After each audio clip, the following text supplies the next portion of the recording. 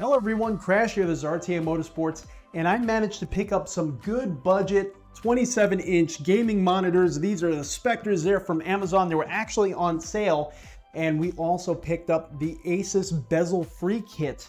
We're going to be basically throwing it on the rig, seeing if we can even get it to work. I know they're mixed match resolutions from our CHG90, our Samsung 32:9 monitor, but there's some software we could use to kind of get this to work. Let's get going. Welcome to RTA Motorsports. So I always wanted to upgrade our 24-inch monitors. Those were the original monitors that I had when I first built my first PC to 27s, just for editing purposes, being able to see things clearly. Decided just to have 27s in general. And then the goal is every once in a while, if I want to do some triple screen gaming, it's not going to be a permanent setup. We'll move one monitor to the other side of this CHG90. Throw on the Asus Bezel free kit, go for it, and then when I go back to editing, move it back. I know that's not ideal, but my wife's, her office is right over here, her setup's over here. I don't want to encroach on her space, so I'm basically going to have multiple power cables and wire setups just so I can move one. It's really not that big of a deal. We mostly just use the one monitor anyway. So I'm excited to get this going. I'm also kind of questioning whether or not we could even get this to work because they are different screen resolutions entirely. I kind of read that the screen height of the CHG90, the 49-inch, is about the same as the 27s. So hopefully this will work out. They are different brands, different everything. So yeah, let's get to unboxing. Okay, so first we're going to start with the monitors for unboxing. This is the 27-inch Sceptre LED monitor. Okay, it's the model number E275W. There you go. It seems to have decent reviews on there. It's only a 75 Hertz monitor. It does use AMD's FreeSync technology. If you do use NVIDIA, like we do for your GPU, you're constrained where if you wanted to do NVIDIA surround with 3 screens, you need to have 3 of the same monitors and resolutions to get that to work. And that's why we're using like third-party software to try to get this to work for what we're trying to do, because built into NVIDIA, they kind of constrain you. So we would need 3 Samsung CHG90s, which would take up my entire office. But if you wanted to do this with, let's just say if you play Project Cars 2 a lot, built into Project Cars 2, there's a utility where you could do this, what we're going to be doing with software built into Project Cars 2. So you could set what monitors you're using. You could use 3 different monitors and you could get that all set up and running right within Project Cars. Okay, so right at the top of the box, we have part of the stand. We have some power cables. Okay, there's the screen itself, really thin bezel. And then we also have the book. You have a, looks like an HDMI cable in the packaging as well. So that's awesome. Twist and it goes right in. And the monitor itself, we'll just drop that on.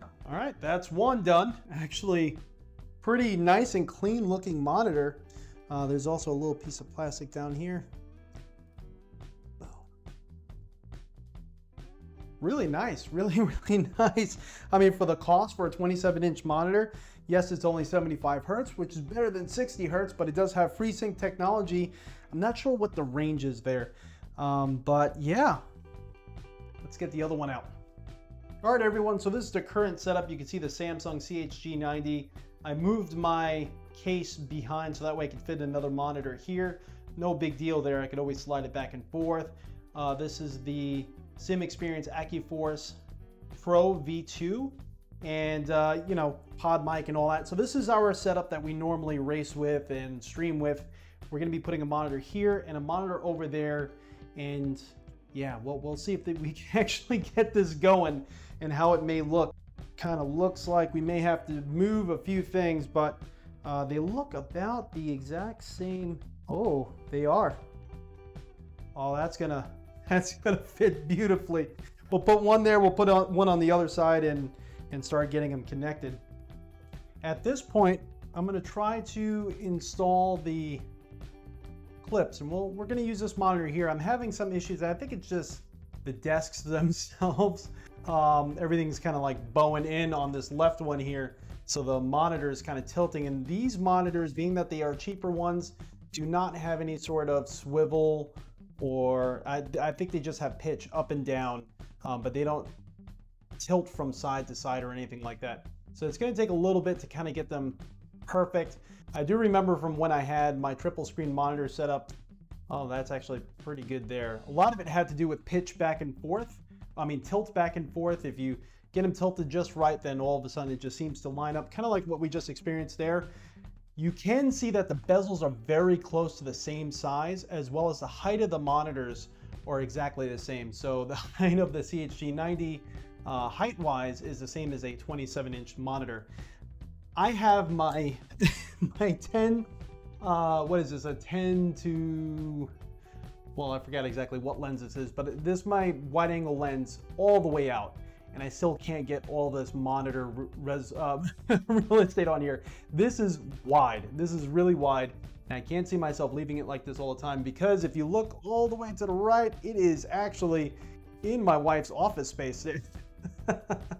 So, yeah, this is not going to stay as a permanent solution. This is going to be every once in a while. We'll kind of just throw one monitor over there whenever I'm feeling froggy, and we'll do this. But let's see if we could actually get this going. We're going to follow the instructions, very simple instructions that they gave us here, basically unboxing everything. They want us to take the covers off first, and then all right, so yeah, let's give this a shot. So this is going to be for the left monitor. We'll take the protective film off first.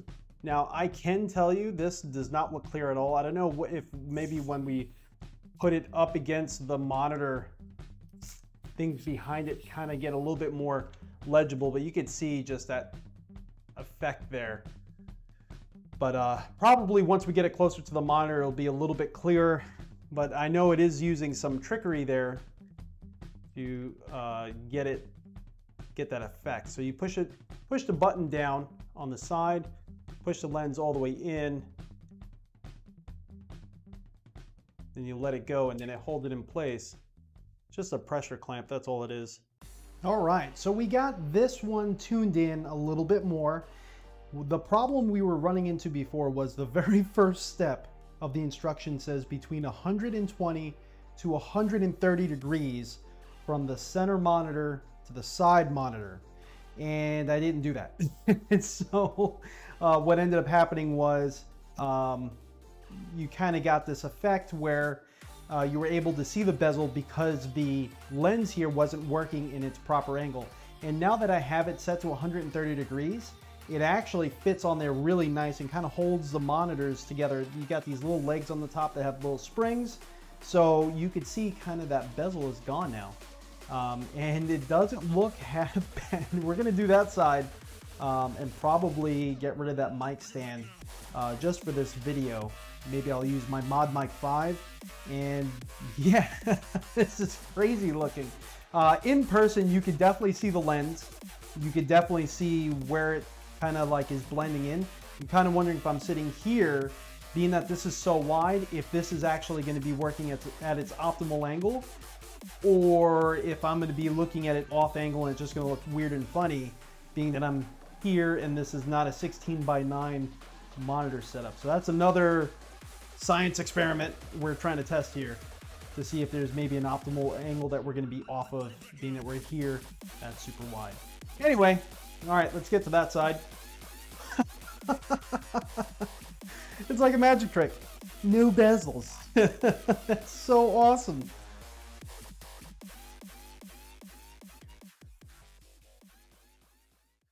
All right, everyone, so we're inside the rig here, and just a few things I want to let you all know in case you want to do this within iRacing. So there's a few things you're going to have to adjust. One, the title's going to have to be in windowed mode, windowed borderless. I highly suggest. You're going to notice a little line on the bottom there. I'm going to have to fine tune that out, but everything is done basically through the documents file within iRacing. So to get there, you go to your documents, you go to iRacing, you look for an app folder, an app file, you open it with your notepad, and then from within here, I know it's kind of hard to see, I apologize. You could adjust everything from base shakers to cam tools to force feedback, but what you're looking for is graphics DX11. And from within there, you could set basically where the window position is. That's why we have this slight little line at the bottom. It's not perfect, but I can adjust that out. But you could also set a custom screen resolution. I had to put windowed maximize to off or 0. Then you just file and save that whenever you have that all set up. So that brings us to this point here. Well, not quite. There was something else I had to adjust too, and that was you go to your options. You're going to want to go down to graphics and number of screens. You're going to have to put that to 3. And then you're going to want to turn on multi-projection, because what that's going to do is that's going to actually project each screen or render each screen separately, so that way you don't get that stretched look. Because if you leave it on one, what happens is, and I do notice you get a little bit better frame rate, slightly, but what it's going to do is it's going to take the single screen projection and stretch it out over the other two, and it doesn't look right. So you're going to want to turn on multi-projection. You get a little bit of a frame rate penalty, but it's worth it. Our FOV, I used Project Immersion's FOV calculator. We pretty much maxed this out at 179 because for some reason the FOV calculator in here wasn't working right. And then lastly, once you're in the car, just for a moment within pits, get back out to this menu here, hit Control F12. That'll bring up your camera edit utility, and then offset X on the top left is going to be your seat position, and you can basically find what seat position works for you, what feels the most comfortable. So and then you're going to go to bottom right, save car, and then save your car cam. We already did that, so I'm not going to do that again. So let's throw this car out on the track. Now you may notice a slight black line. Let me move this over a little bit. On either one of these, and that's only because I have it set to where I'm sitting, and so the camera is slightly off angle from where I'm sitting. So from where I'm sitting, I can't see the bezels. It looks pretty darn perfect. Could use a little adjustment on this one. There we go. All right, so it looks very good to me, but if I were to adjust it for you, I would start to see the bezels, and then obviously it's not, you know, genuine experience. So but for the most part, it does look pretty good. I will say that the clear lenses are noticeable, but when you're racing, I can see that easily like melding away. Like you're not even going to notice it because it is clear. You could still read the text that's behind it very easily. You can notice there is a little bit of a warping that's going on as the cursors kind of get further and closer away to you. And when one screen is black and the other one has something on it, you kind of notice a little bit of a mirroring going on. You can kind of see that with this cursor here, that little bit of a mirror. I don't see that from where I'm sitting, but it does happen, especially if one screen has something bright and this screen's black or something like that. You kind of notice that a little bit, but from within the title right now, I'm not really noticing too much of everything. It looks good. It looks right. I can see almost completely out my right window here. Obviously the right mirror. I can't even capture all of this on the camera. On the left screen here, I could see the whole window and then just the edge of the pads from the seat itself. So I pretty much have it all maxed out as much as I could. So yeah, let's see what this is like. So I haven't practiced this car and track combination yet. So we're at WeatherTech Raceway Laguna Seca, and this is the BMW M8 GTE car. It's a fixed series in iRacing.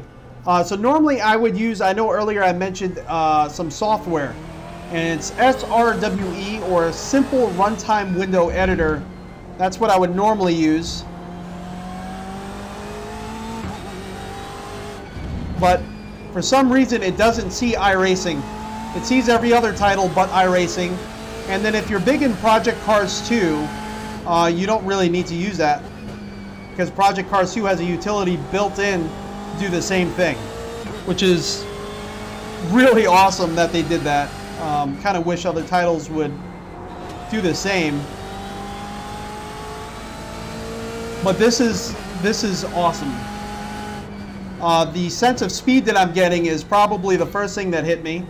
The other thing is I feel like I'm being wrapped around completely by screens, because it's almost out to the far sides of my periphery. It's too far out to the side for me to really be able to see what's going on in my periphery. I got to turn my head a little bit to see out of the passenger window, just a little bit.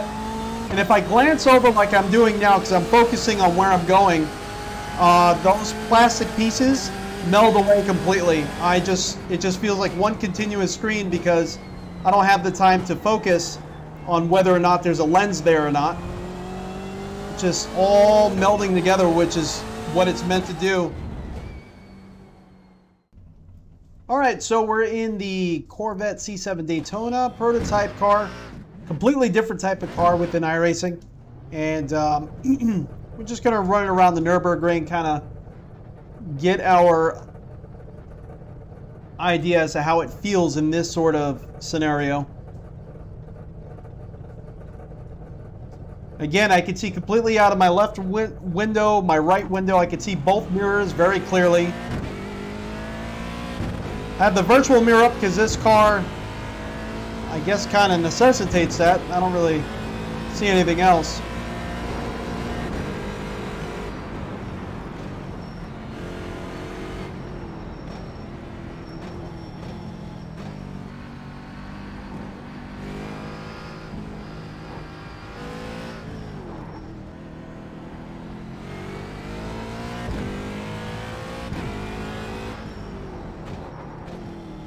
Man, just seeing the rest of the track, the trees, everything kind of blow by the sides it's almost making me a little bit more cautious, a little bit more nervous.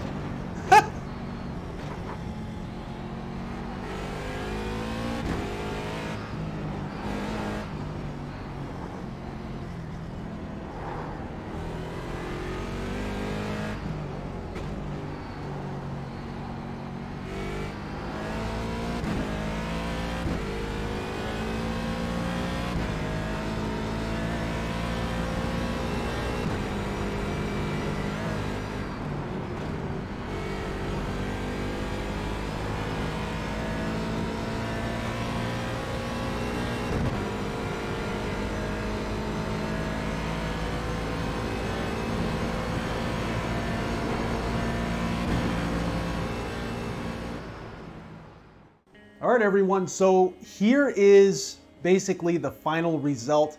I kind of believe that if you have this mounted in a permanent solution where you actually have screen mounting kits where you could mount these screens permanently, you could even get this looking better because you could fine tune it and then permanently adjust it, and that's it, it never moves. One thing I will say is that these pieces of plastic here, or acrylic, whatever it is, they do scuff quite easily, and I noticed it right out of the box that one of them did have a line that went right across it, unfortunately. It doesn't affect gameplay at all. I may contact them or Amazon and see if we could get a different one, different setup, because that's just going to bug me. When you're inside the sim, it doesn't bother me at all. But overall, I would say the experience is super immersive. It is temporary, so you could just take them off, and then, you know, what I plan on doing is just moving this one monitor over there whenever I'm doing my editing, and whenever I feel like having triple screens, and I just bring that monitor over this way, and there we go. We get triple screens going.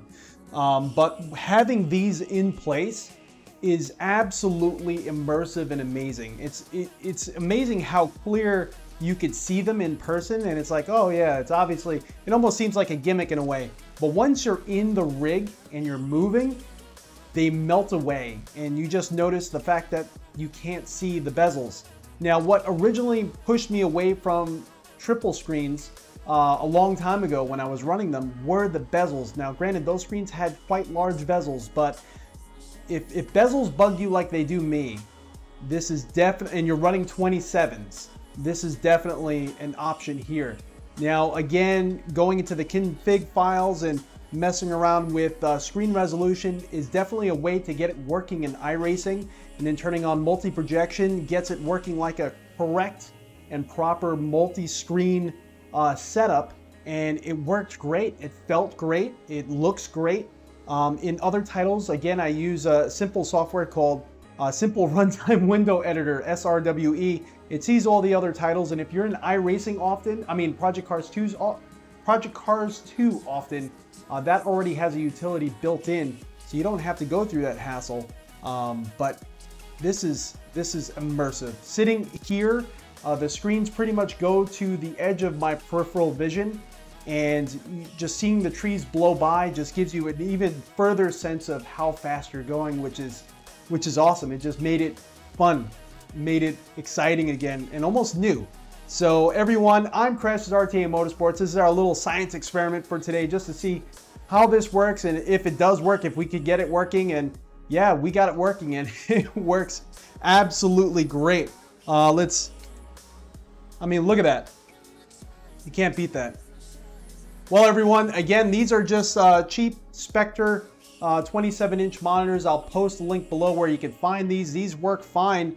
I did notice on this one here, the bezel was a little bowed on one side, just slightly, just enough that if you're putting it up against another monitor, you kind of notice that one side's perfectly straight. So I may switch these two monitor positions, so that way we get the straight side up against. Anyway, you know, that happens when you're looking at budget monitors, but they seem to work fine, and they look great, and had no issues fitting them up against my CHG90. Everyone, I hope you enjoyed this, a little bit of craziness. I'm Crash, this is RTA Motorsports. Have a great week, stay safe, please. Have a good one.